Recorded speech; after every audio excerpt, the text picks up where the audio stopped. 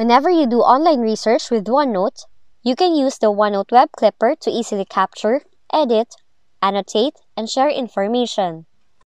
But if the extension loads too long and a message like this appears, we would show you some possible solutions that you can try to resolve this problem. But before anything else, first is you have to make sure that both browsers you are using at your end is up to date. Then, try to use the OneNote Web Clipper extension in private browser and then check the outcome. Now for Google Chrome, open Google Chrome and then click these three dots to customize and control the Google Chrome. Select Settings, choose Extensions, and then click on Details, and then enable Allow Incognito option.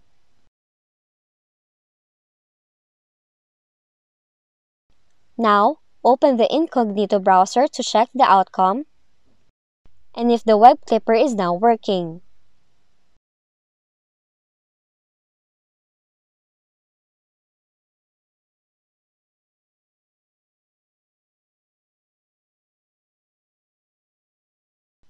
Meanwhile, for Microsoft Edge, open Microsoft Edge as your browser, then click on Settings and More, click Extensions, select Manage Extensions, click on Details, and then check the option Allow for in-private browsing.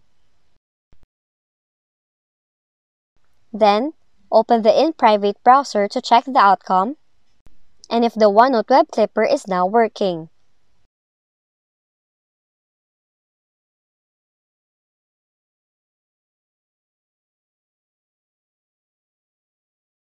But if that did not work, you can also try to remove the OneNote Web Clipper extension and then add it again to your browser.